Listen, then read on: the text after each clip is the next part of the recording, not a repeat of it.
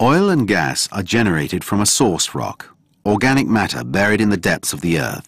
Once formed, they climb back towards the surface. On their way, cap rocks can impede their progress, and they accumulate in reservoir rocks. Here they constitute hydrocarbon fields, which can be identified by interpreting seismic data, a sort of echography. The data is obtained with the help of a seismic ship. To confirm the interpretations of seismic data, two types of drilling gear exist. Each is adapted to a range of depth of water down to more than 2,500 meters. The platform seen here is a semi-submersible which floats and retains its stabilized position by means of anchors fixed on the seabed. Platforms at sea are used not only for drilling but also for the production of hydrocarbons. This production consists of the separation of oil, gas and water before the oil and gas is taken by pipeline towards a mainland terminal. Where it's impossible or too expensive to link the field to the coast by a pipeline, an FPSO ship is used, floating production storage and offloading barge. On board, the hydrocarbons and the water are separated. The oil is stored prior to being loaded on tankers and the gas is re-injected into the reservoir rocks. Gas from a field is taken to land through an underground gasoduct to a processing plant. There, if the gas is to be transported by sea, it's converted into liquid, obtained by cooling it down to -163 degrees Celsius.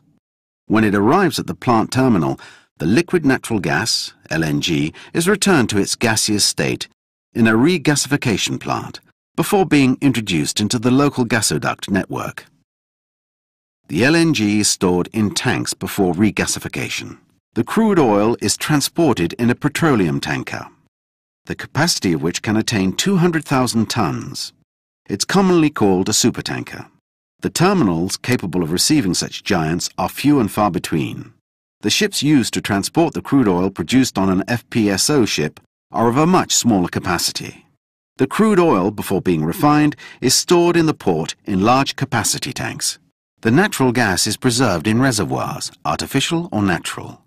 It's ready to be injected by pumping into the gasoduct network for industrial and domestic use, or as fuel in power generating stations.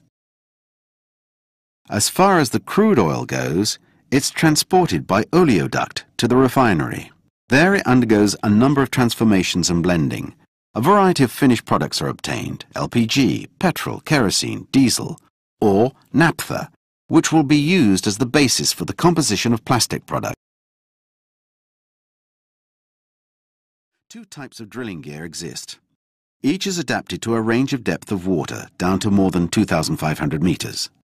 The platform seen here is a semi-submersible which floats and retains its stabilized position by means of anchors fixed on the seabed. Platforms at sea are used not only for drilling but also for the production of hydrocarbons. This production consists of the separation of oil, gas and water before the oil and gas is taken by pipeline towards a mainland terminal.